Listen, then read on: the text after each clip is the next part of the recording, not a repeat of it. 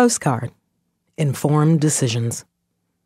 In early December 1992, religious riots between the Hindu and Muslim communities in northern India gave me pause before visiting the country later that month. I was living in Singapore, and the riots were major news throughout Asia.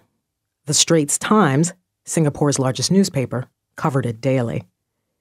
I consulted with Singaporean colleagues, some of whom had just returned from visiting family in India.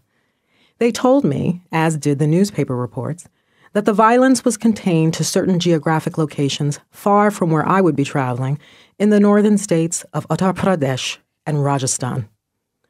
Though there had been nationwide response to the riots, it largely took the form of peaceful demonstrations. India was a country I longed to experience. Because I was living in Singapore, I was only 5 hours away by plane. Not visiting India would have been like canceling a trip to Chicago because of violence in Philadelphia. I had nearly a month to read the news reports, further query colleagues, and consult my intuition. All the evidence said, go. Pearl, follow your heart, then root its longing with the facts.